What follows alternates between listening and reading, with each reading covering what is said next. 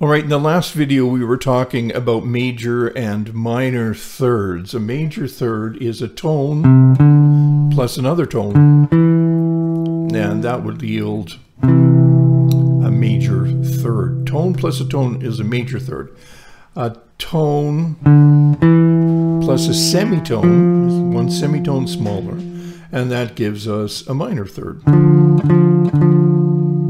Now, when we take a major third, and from the next note in the chord we take a minor third, right? So a major triad is a major third plus a minor third.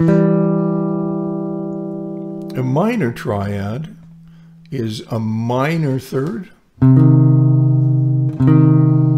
plus a major third. So as you can see here, major triad, major third, plus a minor third. Okay, I can do that anywhere. Major third, let's take it from D. There's my major third. Here's my minor third. And it gives me a major chord. And then a minor chord is a minor third plus a major third.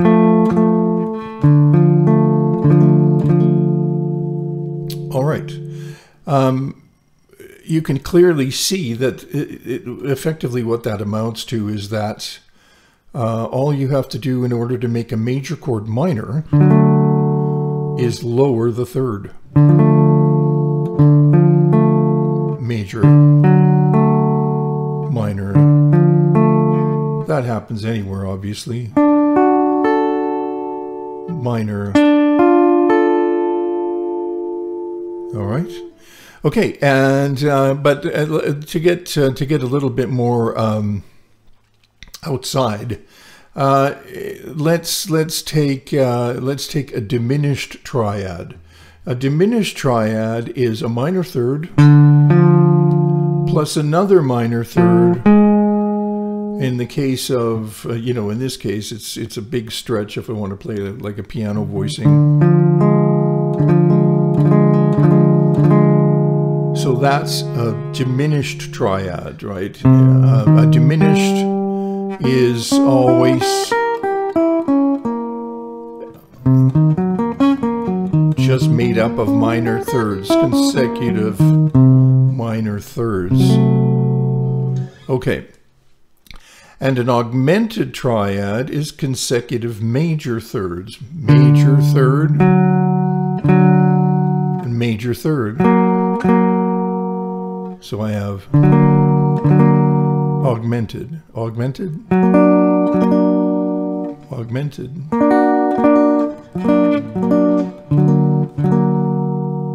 Right, and then diminished.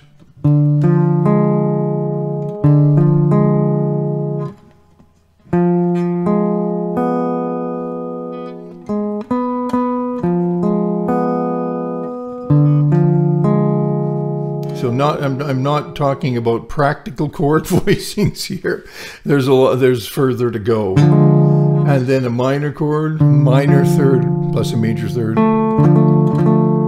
And a major chord, a major third plus a minor third.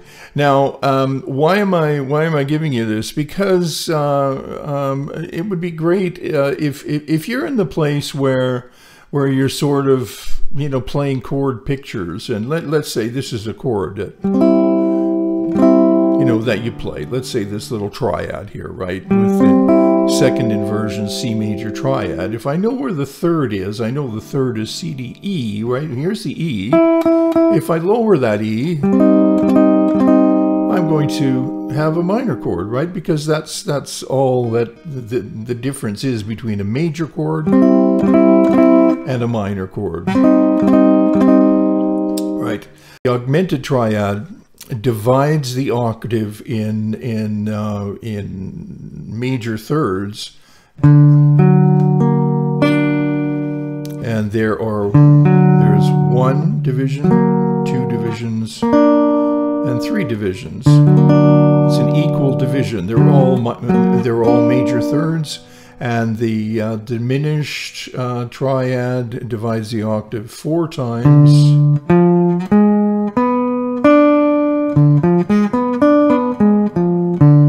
And by minor thirds, right?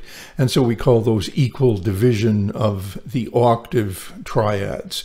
And that will be important later on when we're getting to dominant 7th chord sounds and how the dominant 7th chord behaves. Okay, so but that is designed to give you some idea of how chords are spelled and how that works, how chords work. Think of these as foundational to more complex chord sounds.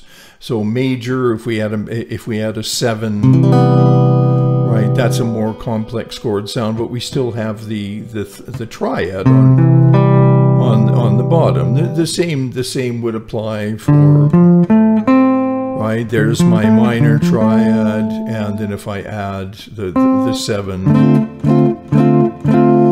right, G triad, and then add the 7, and often there are other notes added, like a 13, right, 1, 2, 3, 4, 5, 6, 7, 8, 9, 10, 11, 12, 13, resolution.